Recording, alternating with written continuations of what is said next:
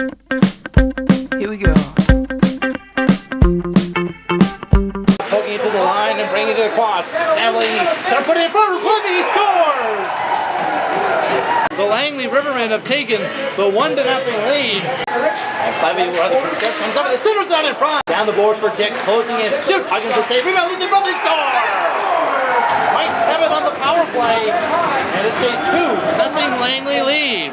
Give it a bump in behind the goal. Center across the front for play pair, and a nice save. Michael E. Debney. But now battles and takes it down low. McKinney cuts in. Wait, shoots!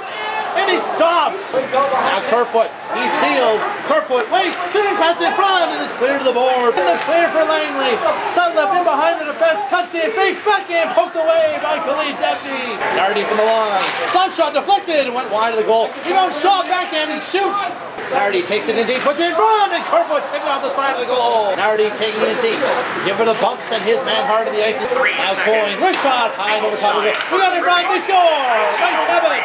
It is 3-0 in favor of Langley. 2-on-1 short-handed. Moyer, West Sutton, Moyer shoots, and Dempsey makes the save.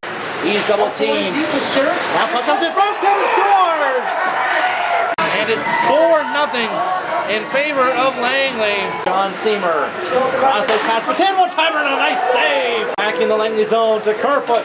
Powering it to the goal. Puck rolled off a stick. Michelle, he scores! It's a 4-1 game. Kerfoot puts it in front, over the reach of Patan. Kunis loose shot, that one off. Nardi, goal line, sending across in front, they score!